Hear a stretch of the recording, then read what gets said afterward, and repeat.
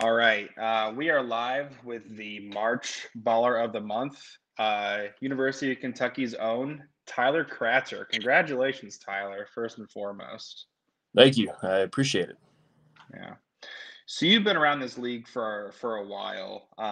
You were playing when I was active, and so you've got a lot of years under your belt.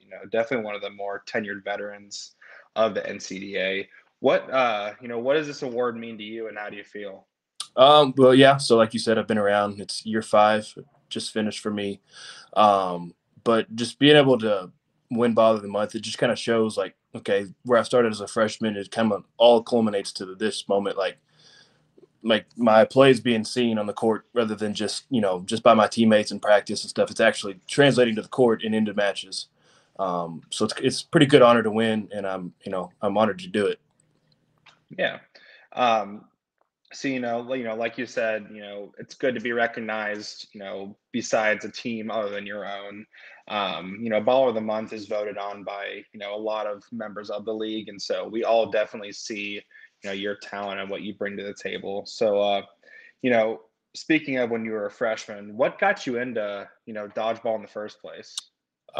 So we UK we have a big like week long thing of events for freshmen that are incoming, and Kentucky Dodgeball hosted a midnight dodgeball event where they took the entire rec center, all four of our courts in our gym, and just had dodgeball. There's probably 300-400 people, students, just playing dodgeball all day, and there were different members of the team, current team, just like on the courts, you kind of just surveying, like running the show, doing whatever. And they came up to me and my friends and said, "Hey, we've got a club team. We go and compete. We're part of this organization called the NCDA. We could travel to Ohio, Michigan, down south to Virginia, wherever, just to play other schools. Would you like to be part of the team?" We're like, "Cool. Dodgeball sounds fun." We didn't really know what we're getting into. It's a lot more intense than it sounds. But it's been a pleasure to play. So I'm thankful for that night. We just walked in the gym just to play dodgeball, and it turned into something like this. Yeah. So, adding on to that, that question. So you went to your, that event, how did your first couple practices go? What were your expectations going in and all that? So many of you guys know Zach Creasy, our former captain. He's always told me that from the very get go, he always thought that I thought I was better than I was. I came in a little arrogant, a little cocky, because it's just dodgeball. Like, how hard can it be? But walking in and seeing him and Ricardo, one of our former captains at the time too, just blister the wall, and hearing that pop, it's like, okay, this is not just your normal high school dodgeball. This is something that's a lot more intense. So I got put in my place really quick. But then I took to those veterans, him and, Daniel Lajeunesse, they kind of just took me under the wing and said, "Hey, we see some talent in you. Let's just kind of work with you and mold you and make you better."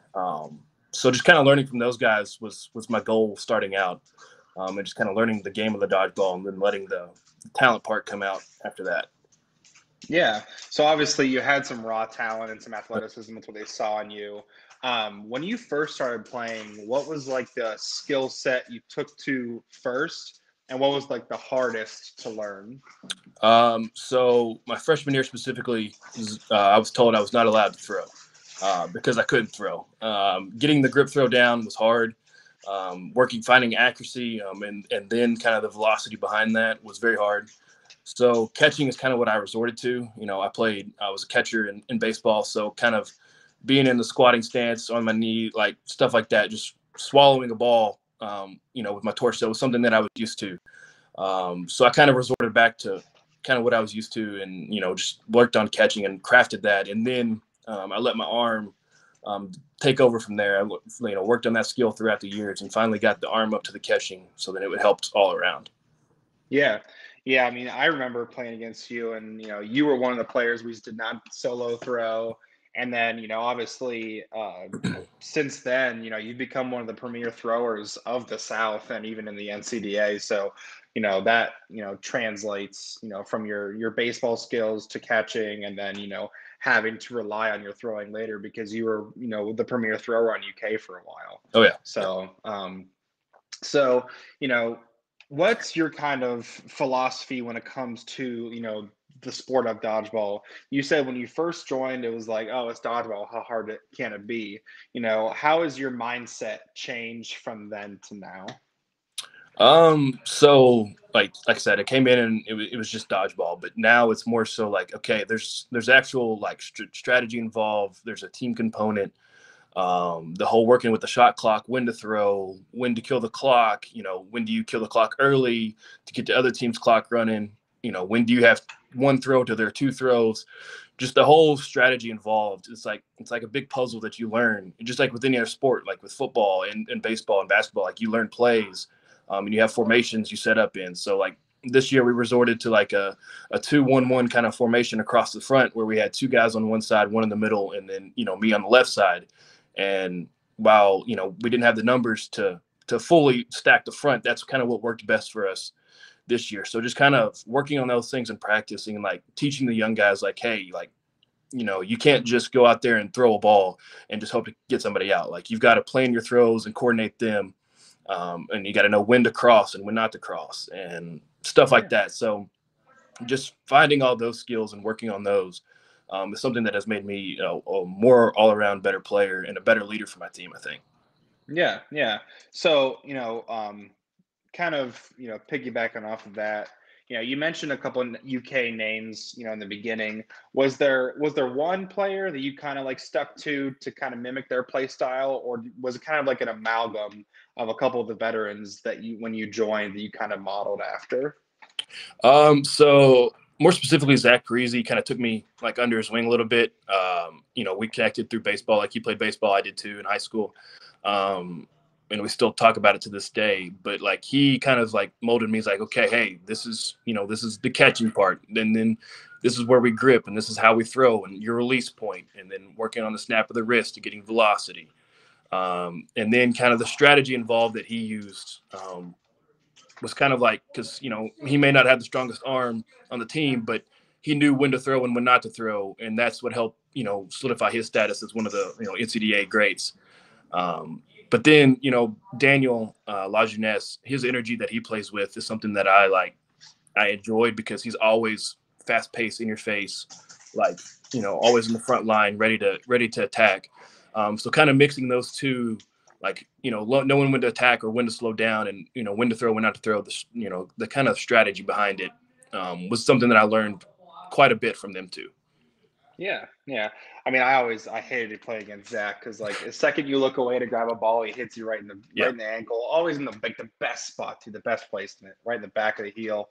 But yeah. So were there any players during your tenure that kind of gravitated towards you that you took under, your wing? Was there anybody else who you kind of gave back to on UK? So a couple players on the team now. So Justin Conti, he's a senior this year, a 4-year senior. So he came in the year after I did. And he's somebody who, he was tall and lanky, but he had like a slingshot arm. And so it's like, okay, hey, if we can work on his catching, then he's going to be a solid player. So kind of working with him and like teaching him the strategy part, and then the work on the catching. Like you can't just reach for stuff, you got to use your body. You don't have a very thick body, so you got to work on moving side to side and using that as a support. Him kind of came a little bit later, so he's one that I kind of like focused on because I knew he had some great talent inside of him. And then one more recently, David Mead. He was one of our captains this year as well. He'll be coming back for next year. He came during the middle of COVID, in the middle of the semester. So this year was his first actual like live tournament, but he was already a captain going into this year, even though he's never played a game. So like he had some talent too, and he the baseball thing again. He was a catcher in baseball as well. So like we kind of connected through that, and he had a great catching ability. He's a stockier guy, so he just kind of like absorbed the ball and swallowed it. And you can't teach that kind of stuff. So if we built his arm up, so it kind of took what I've learned from the other guys and instilled in those two, to help them turn into who they were. I'm not taking full credit because they've got talent Yeah. beyond what I could ever do, but just kind of teaching them the ropes of the dodgeball aspect rather than the talent part of it. Yeah, yeah, no, I like that. Giving back to the, taking the knowledge that you learned and passing it down, because then they can do it to the Oh, yeah. future of Kentucky dodgeball.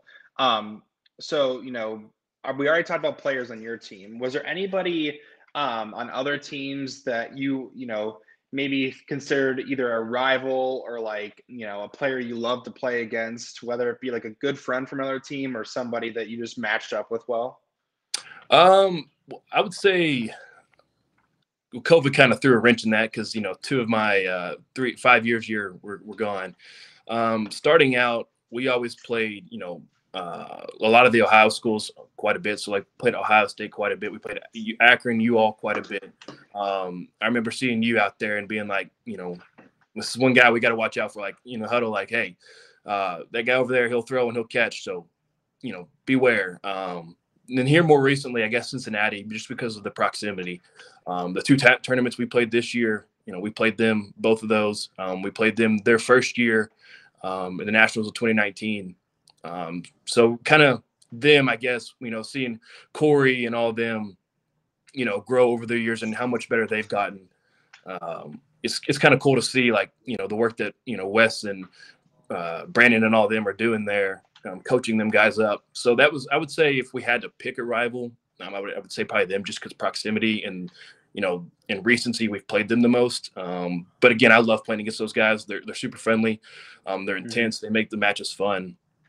I wouldn't say really anybody in the NCDA is kind of a jerk about it, to say the least. Everybody, in the game, you want to beat them, you want to win. But after the game, we're all like a big family, and we all just kind of cut up and hang out. Just being at Nationals this year, it was like, hey, like everybody's back together. You see all these familiar faces you haven't seen in 2 years. Like you got to just socialize and just be guys out there, just hanging on the court with everybody. It was pretty cool. Yeah, having nationals after a 2-year hiatus is really, really nice. Yeah. So you know, throughout your tenure, you know you've been on a roller coaster of Kentucky rosters. You were there when it was at its peak. When you guys were making a run back in 2017, and then now where you're kind of at a rebuilding stage, and that's what makes or breaks teams. Yeah. Being able to go through that recruiting and that building stage. I mean, like you said, Cincinnati, where they Mhm. were, before COVID and where they're at now is, night and day. Um, how do you see Kentucky bouncing back after what was, a rebuilding season? We've got to find guys that are committed to playing. This year we had a lot of freshmen come and take interest. But some of them didn't really want to like do the traveling part and take part in that, which again is a big struggle. Finances, from the school were kind of an issue with us this year. So kind of working all that was a big hassle. So as long as next year we can get ahead of the game. We haven't done that recruiting event, that midnight dodgeball thing that got me hooked, and a lot of the players that are retiring this year hooked. Getting back to that and instilling that and getting people in the gym just to see dodgeball live is going to be a big key. I think we do have some upside. We've got a lot of young talent that a lot of people haven't seen, frankly, because we just didn't play a lot this year. It was hard to get numbers to go places. So if we can get those guys to come and be committed, and then get a new class coming in, we could fully be on the court with a full roster next season, and actually winning a lot more matches than we did this year, and playing in a lot more matches than this year. Yeah, no, it's definitely Kentucky's been one of those like mainstay teams, so it's good to see them being on an uptick if they have a good recruiting year. So I have some content team questions here Okay. from current president Hunter Ford. He's got a few. Um, so, was there a moment for you? It could be a play, a practice, a match, where you felt like everything finally clicked, as a player. If so, what was that moment? It would have to be the one and only Southern Cup, 2020, right before COVID hit. I think it was March, the week before COVID shut everything down. We were playing Georgia Southern down there at Georgia Southern, and it was overtime. We only took 10, I think, to that tournament because we had a few guys injured, a few guys that couldn't make the trip. Overtime, it was down to 1v3. with me versus, three of them guys, and clutching up that 1v3 to win the Southern Cup was like, okay, like I got 2 kills back to back with a throw and then caught the last guy. So like, using all my skills, strategy, was there with the, overtime stuff. So like that was like one of the moments. It's like, boom, like dodgeball, like this, I'm supposed to be playing the sport. My skills are here, my talent's here. This is a moment that I'm going to remember. So that was probably the moment I would have to put on that. Yeah. Yeah, I remember that was on stream. I remember watching Yeah. that. That was pretty electric. Watching you come back from a deficit. It's always cool. Any type of comeback for a team is Oh yeah. great, and especially for the person who does it. Um, are there any schools or a specific school that you'd like to see join the NCDA? I would like to get Western back involved, because it's another Kentucky school. This new kind of, I guess, region that we're kind of looking for. Like that would be somebody that we could play easily. Bowling Green's not that far of a drive. Getting them back involved, maybe some more kind of Midwestern, so like Indiana schools, or maybe even if you went over into like Iowa a little bit, or Illinois, like just kind of bridging that gap between the Michigan schools, the Ohio schools, and then the actual Midwestern, like Nebraska and Wisconsin and stuff. Like if we could bridge that gap, then I think that could, help the NCDA grow immensely, because it's like, okay, now we're not separated by this big, 3-state kind of gap. It's just, we're all here. Right now we have Ohio, and then you have Penn State, and then you have your East Coast teams. So Penn State kind of bridges that gap. If we could, maybe get a few more there, but more so kind of focus on the Indiana, Illinois, Iowa area, like right below Michigan. I think that would help the growth of the NCDA immensely. Yeah, I could not agree more. We've got a couple things in the in the works there, but Good to hear. yeah, definitely great answer. So Tony Stumpo, Michigan State alumni, asks, what does Kentucky Dodgeball need to focus on to get back into the Final Four tier of teams? I would say just getting numbers, because I think with the leaders we had this year, just to say least, if we would have had full rosters, I think we could have, actually, made a little dent in the tournament, made a little run. But we just didn't have the arms coming into Sunday for nationals. Like, playing 3 matches Saturday and having 4 people that could throw, and having to throw all day Saturday and come in Sunday, like we were all just gassed. So if we could have had a little bit more numbers, I think we could have made it a little bit deeper run. But then I also think going forward, numbers is going to be a big thing for us right now, because we're losing 4 of our captains, 3 of our captains, 3 starters, like 2 of us have been here 5 years, 1, for 4 years. So replacing those is going to be hard. It's me, Ethan Helpate, and Justin Conti are the ones leaving. So like replacing those guys are going to be hard talent wise. But if you can just get enough people to fill a full roster, that's going to be, a big change. And then you can work on the talent and growing those players' skill level later down in their careers. Yeah, for sure. So great answer. Wes Peters asks, how do you plan to help Wes get a team going at EKU, since they're in such close proximity to UK? And to add on to it, Felix Perron, former NCAA president, asks, or NKU? I would love to see those 2 schools hop into the NCDA, because like EKU, we could almost spit on it from here. It's just a 45-minute drive. It's almost like if we could get EKU and NKU, and then maybe throw Western back in there, it's kind of like we have a little Kentucky region, like Ohio does or Michigan does. We'd have to build up the talent, because dodgeball will be new there, but Cincinnati started from scratch, and they were contending for a national championship this year. So I think it can be done, because all these schools have hidden athletes that don't go play sports like at the college level. So if you could just find those guys and bring those in. As far as what I can do, I will offer my services in any way. I'm looking for a job right now. I'm graduating here in a couple weeks, so if I can get a job around here, and then that might be something I look into. But wherever I go, anytime they need my help with anything, I've put a lot of effort and time into this organization here at UK.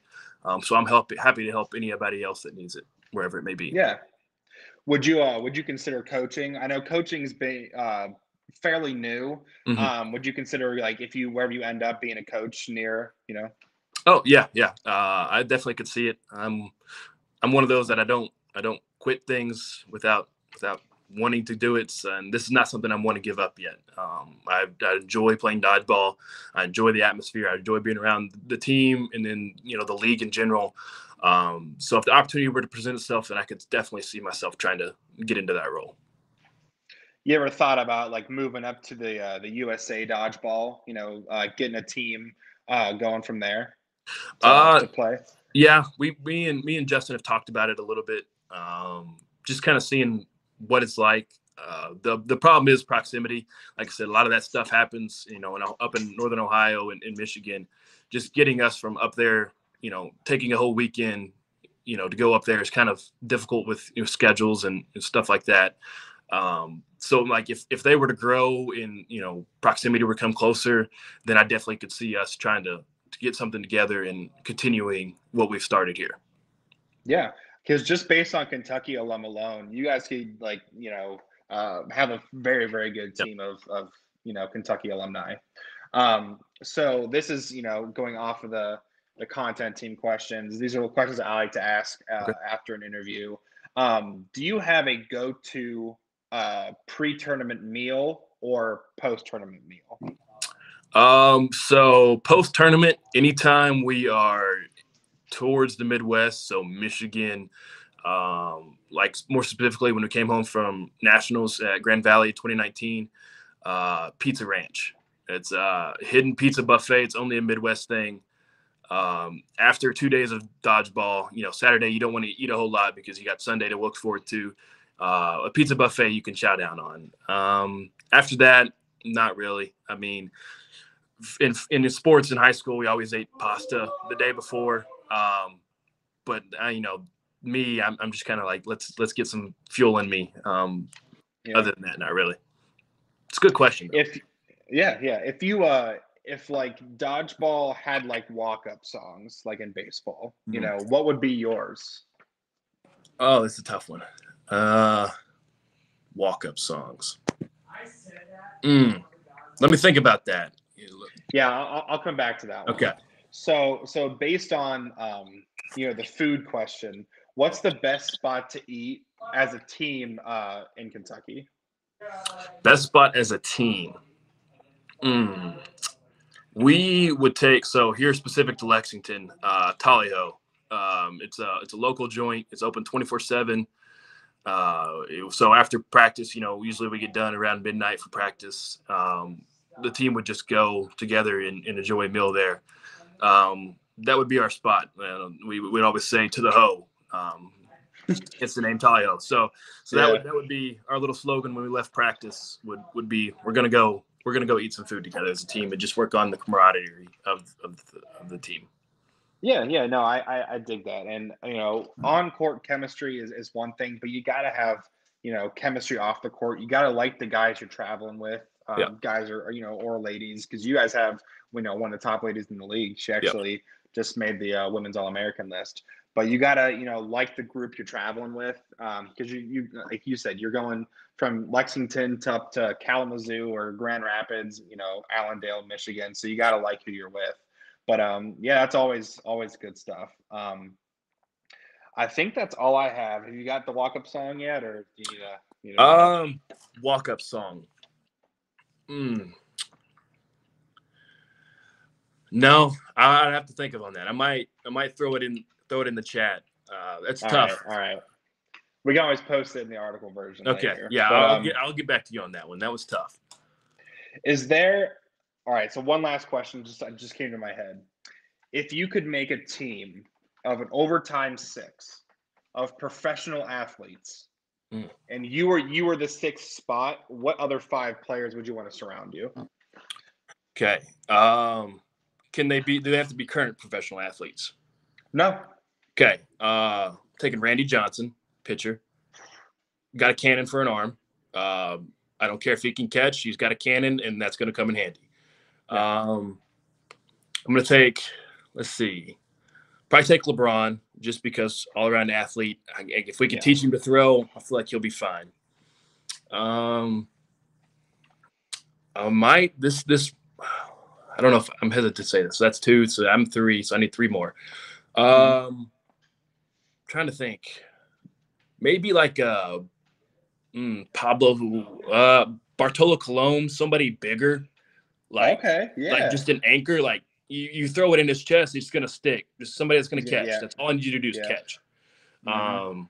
So and he's also a pitcher, so like he's got the arm too. Somebody Yeah. bigger like that. Um, we're gonna need somebody small and squirrely.